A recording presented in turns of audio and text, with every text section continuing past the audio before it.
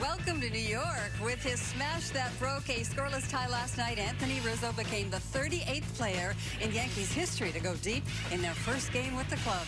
Rizzo is also the 6th to do so since the beginning of the 2016 season, and the first since Giancarlo Stanton went deep twice on opening day of 2018. We head into the cage now where Rizzo is getting ready for tonight's ball game. Following his debut, Rizzo talked about how his goal is to grind out at-bats, forcing opposing pitchers to work so hard that it makes things easier for his teammates sitting behind him. The Yankees were already among the MLB leaders in pitches seen per at-bat before Rizzo and Gallo were brought in, so they should be even better in that category moving forward. As we thank you for coming back with us on BPTV, Gallo and Rizzo are 2 of 10 All-Stars who were moved during the trade deadline season. It was a frenzy around the majors, but Brian Cashman made sure the Yankees addressed some needs. And after the dust settled yesterday, he talked about those big acquisitions. Gallo I've been trying to get for quite some time. I thought we were close in spring training in March to Gallo. It didn't happen.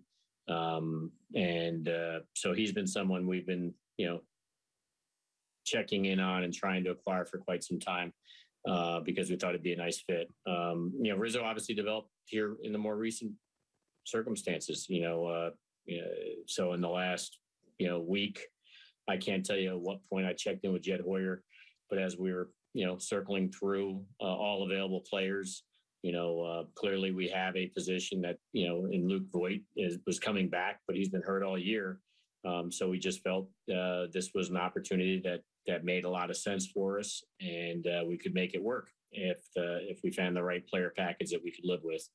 The Cubs obviously, were willing to pay the salary. So I see, for instance, they paid the Mets Baez down. They were willing to pay, obviously, Rizzo down. I don't know what they do with Bryant going to San Francisco, but that was not going to be an issue. And so it just came down to if we could tolerate the prospect value. It was something we had to determine, was it something that A, improved us? We felt without a doubt it would. And then B, even though we have the position filled, is that something we should walk away from? And the answer was no, it was not.